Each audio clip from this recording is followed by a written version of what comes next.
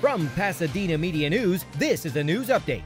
The Rose Bowl Operating Committee is projected to require $26 million over the next 5 years to cover its growing debt obligations, and is in urgent need of revenue generators to chip away at its ailing financial situation.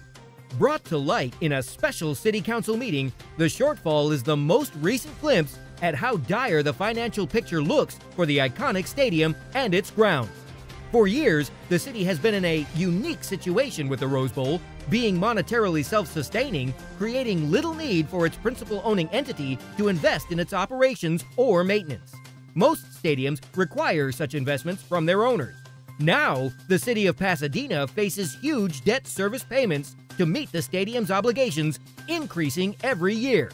City manager Steve Mermel has warned continuing servicing of the stadium's debt would deplete the city's reserve and general funds. Mayor Victor Gordo called an all-hands special meeting to set a course over the next few months to determine which projects to implement to raise revenue. For Pasadena Media, I'm Joe Carbonetta. Thanks for clicking in.